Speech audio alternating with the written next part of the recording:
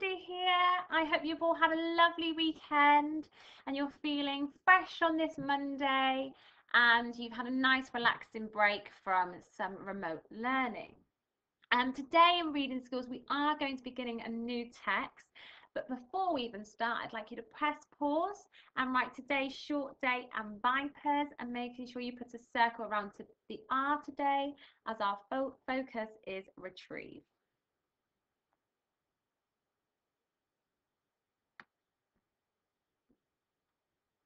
Okay, so before we start, we're going to do a quick recap of what the vipers stand for. We have V for vocabulary, I for infer, P for predict, E for explain, R for retrieve, and S for summarize. And today's focus, as I said, is retrieve. Now, retrieve means to retrieve and record information and identify key details from fiction and non-fiction. So basically, retrieving information from a text means the information is going to be in the text and you're going to be able to take the answers straight from the text in front of you. Okay, so it's not giving you clues or hints, the answer is there. So our new text is How to Invent, and it's written by Lynn Huggins Cooper. And it says here, could your idea be the next big thing? And I just want you to have a little think. Do you think this book is in fiction or non-fiction? And why do you think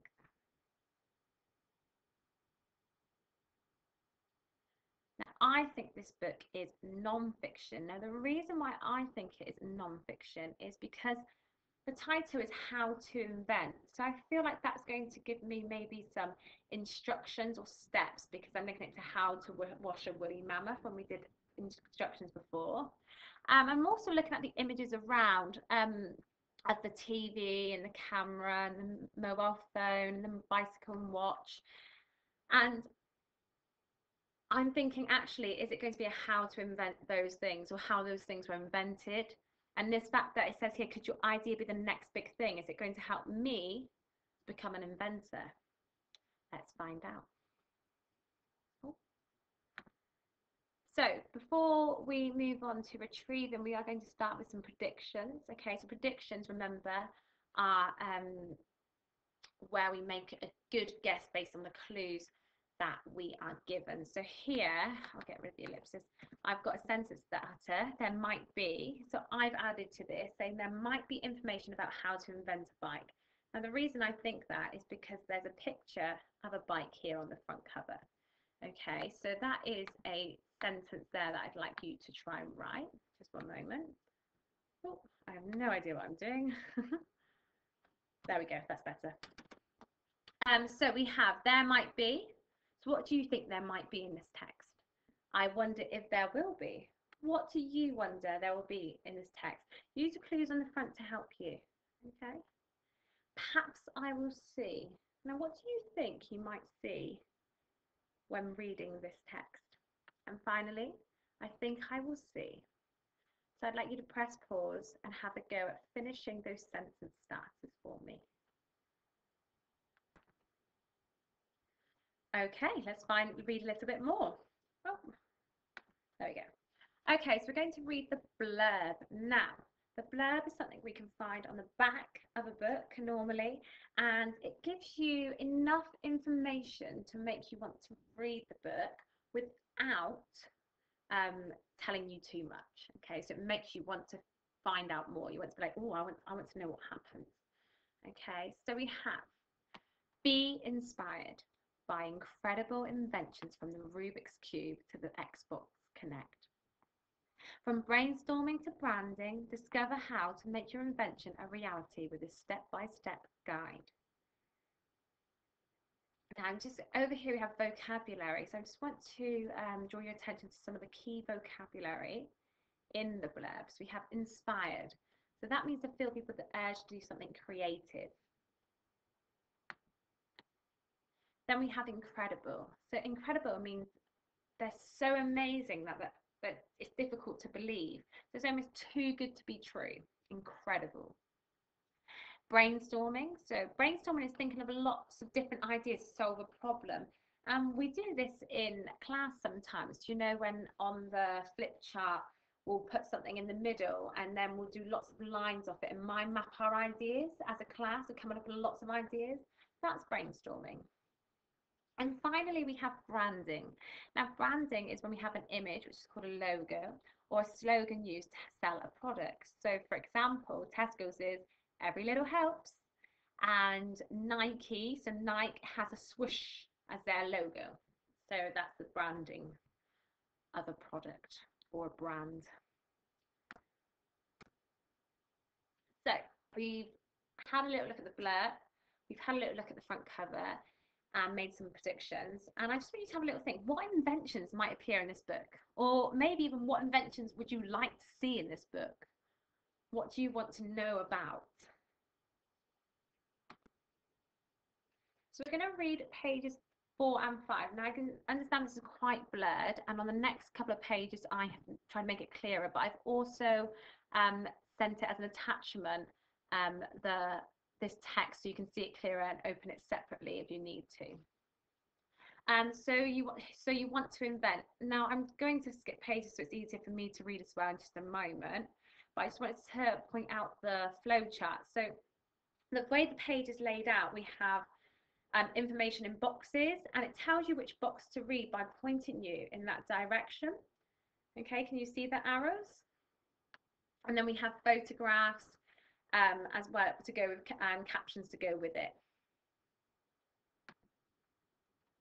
Okay, so let's get started with the reading.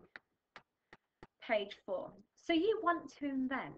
Look around you and you can see inventions everywhere. Inventing happens when somebody sees a problem and invents something to fix it. What do you think an inventor looks like? Do you think of a wacky looking man with mad hair and thick glasses? Think again. Inventors are ordinary people just like you. You have probably invented things already. Have you ever built anything or created your own games? That's inventing. Have you ever changed something to make it work better? Maybe part of your bike? That's inventing. Now my arrow takes me up here to this photograph. An old bottle might provide a perfect solution to a problem. Have you ever puzzled over a problem and thought of a way to solve it? That's inventing. Look at this image. These toys cars are being made out of soft drink cans. Have you ever used something old and broken to make something new? That's inventing too. Have you ever thought of a new way to use an object? That's also inventing. This book is full of inventors who created whole new objects, improved existing ones, or found new and innovative ways to use old objects and used materials. Can you do the same? These low carbon charcoal fuel discs were invented by Kenyan teenagers. They are made from recycled waste. That's a real mouthful. Low carbon charcoal fuel discs. Okay, so that was page 4 and 5. And today we're going to answer these retrieval questions. Now here it says, according to the text. Now that's a huge clue that we're going to find the answer in the text. It's exactly what it means. So it means you're going to find it and copy it, okay? So the answers are on page 4 and 5, and they are available as a file, so you can open them up that way if you want to. But we are going to look at them. So you have question number 1. When does inventing happen? Have a little look through. Can you find it?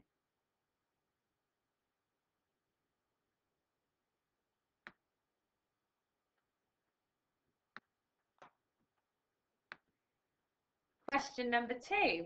What do inventors look like?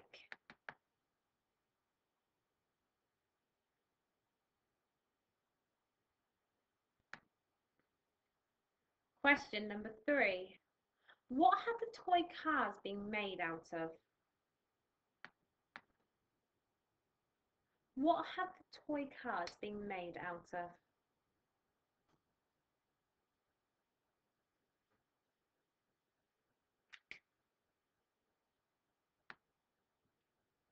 Question number 4. Who invented the low carbon charcoal discs? the one Miss Henley found really tricky to say a minute ago. So who invented the low carbon charcoal discs?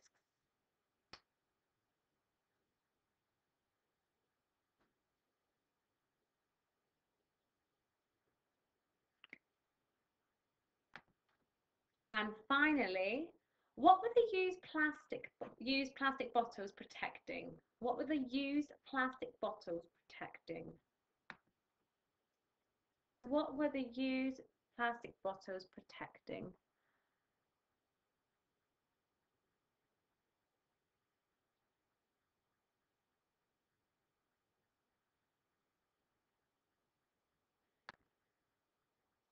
Okay, and once you have completed those questions, you can get your paper pen and we will go through the answers. Are you ready?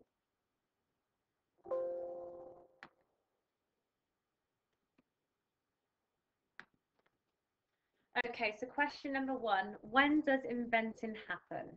So on page 4, it said when inventing happens is when somebody, oh, it's not typing, sorry, when somebody sees a problem. Oh. Okay. And question number 2, what do inventors look like? Now, inventors look like ordinary people, and I will accept as well, just like you. Question number 3, what have the toy cars been made out of? So we moved on to page 5 now, and the toy cars have been made out of soft drink cans, and we found that out on the caption of the picture. Question number 4, who invented the low carbon charcoal discs? And that was Kenyan teenagers.